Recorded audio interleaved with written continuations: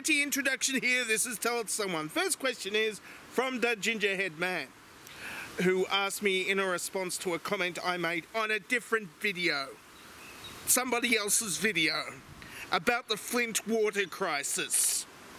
This isn't about the question's not about the Flint water crisis. That's how I knew it was to tell it to someone.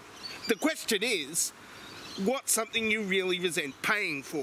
I resent paying for the wrong lottery ticket, because I wanted one that won and it didn't win, so I kind of resent paying for that a lot. Like, so I knew it wasn't going to win, so to be fair, I knew it wasn't going to win, so it's my fault, okay? My fault. I didn't know the future. Next question is from Matt Yabs. Now that we've exhausted the duck eggs, can we move on to pheasants? Are they considered fair game? Boom, boom. Yes, boom, boom, insinuating that you're going to shoot the pheasants. And I don't know much about pheasants because, you know, we don't have them here. There's no pheasants around here, only a bunch of frogs who are croaking. And you can't shoot frogs. Well, you can shoot frogs, but, you know, they sort of... There's nothing left anymore if you shoot a frog with any decent kind of gun. Apparently. Not that I tried it. Next question is from Katavan. What do you taste like this week? Oh, yes. I don't know. I've been drinking this, and that changes the flavour of everything. So today I taste like stevia. I don't like stevia. Next question is from 24V Logic. I don't know whether that's 24V as in 24 on one side versus Logic on the other side, or it's 24 volt Logic. I don't know. But here it is anyway. Am I better off in the mainstream or some other stream of media? Well, you'll be better off in the mainstream of media because they actually give you money to be in the mainstream of media, even though the less well-travelled streams actually get more views, because people who are rich like to give you money to say stuff, apparently. I'm standing, well, it's not in a stream, it's a pond, and I'm not actually standing in the pond, I'm standing surrounded by the pond on a little sort of pontoon bridge thing. So I don't actually know what it's like to stand in a stream, mostly. Next question is from Dud-V2. Why doesn't StudyLink like me, and how can I make them like me so I can study for free? Well, you could try other ways of studying for free, which is just go home and find some books and study, or find an internet. I think there's an internet somewhere in where you are right now. You're possibly looking at it, and you can study on that, but you won't get any actual qualifications. You will just learn how to do stuff if you actually take the knowledge that you do while studying and actually apply it to doing stuff. But you won't get any actual piece of paper with qualifications on it unless you actually print it out yourself. Next question is from Charlene Swallows. How many carrots does it take to make a ginger? No, they don't. They don't. I tried. You eat a lot of carrots and then you become orange, not ginger. I am ginger and not orange. You see where the problem is? Yes, I didn't know Donald Trump ate carrots either, and I'm just making stuff up because it's actually McDonald's that he eats, and I don't want that colour complexion at all. And KFC, he eats KFC as well, you know. He swaps between them apparently. And 2 scoops! Everybody else get 1.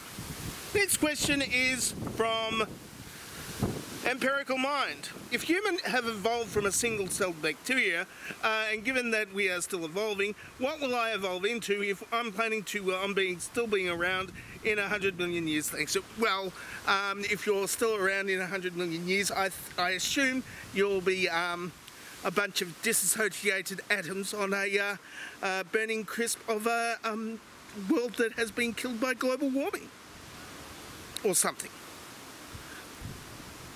Mostly disassociated from each other, but you'll still be here in spirit, and by in spirit I mean nothing. Next question is from Mr. Rasmussen. If you're one of my top 3 favourite Aussie, have you ever met Miss Crit or Cooking with Karma in real life? If you did you all mention to each other how awesome you 3 are? Well, yes, except I mentioned how awesome they were, and they were mentioned as being awesome, and they don't know who I am still. Well, I did. Well, they know who I am. They just pretend to not know, apparently. You know, but I think one of them's got a baby now, and the other one, I don't know, but they don't live around in Melbourne, so I don't keep in touch with them much, except at VidCon if they come. And then I'll say hi for you, whoever you were.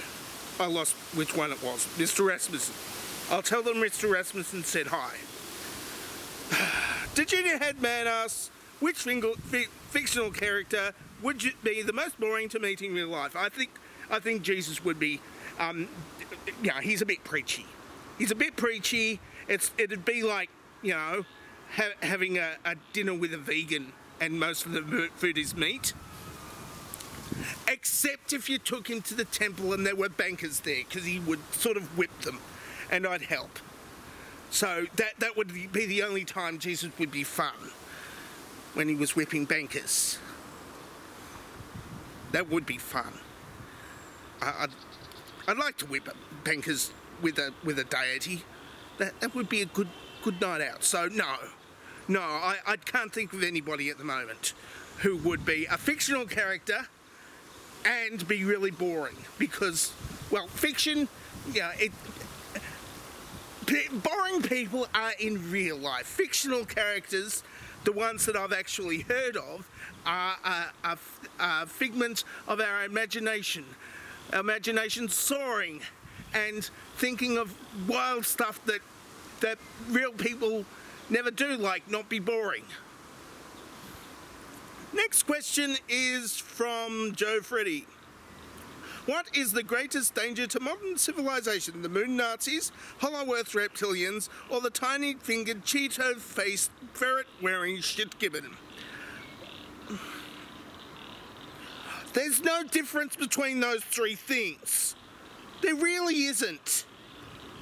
The moon Nazis, hollow earth reptilians, tiny-fingered, Cheeto-ferret-wearing shit-gibbon, I mean, except the shit-gibbon has his name on buildings. That's it. That's the only difference that I can see, that I can think of, or that I can make up on the spot.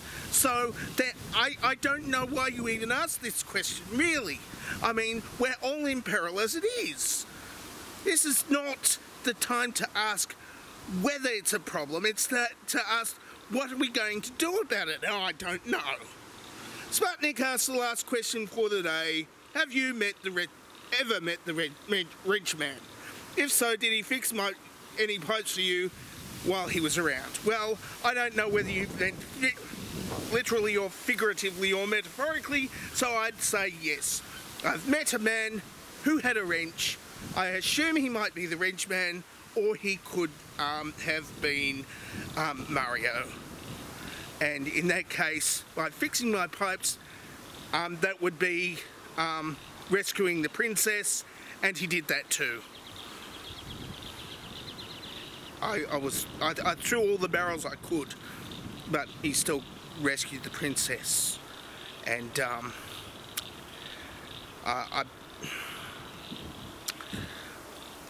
I'll get it. I'll get him eventually. I will throw those barrels harder and faster, and I will get him. One day. One day. That'll teach him to rescue the princess. What if she didn't want to be rescued? That's what I was asking. Nobody. Because I'm standing in the middle of a pond. That's it for this somewhat disturbing episode of Tell It to Someone. If you would like to ask a question, then ask me a question in the question asking place below. Below this video. Not some random video about the Flint water crisis where there's lead in the water and stuff. This one. This one. Or you can answer this dovetail question. Again, in this video, not the other videos. Yes, that dovetail question. I'm dangerously talented and I have no idea what I'm doing. I'm going to turn this off now. Because I don't have a cool sign off or anything. Bye.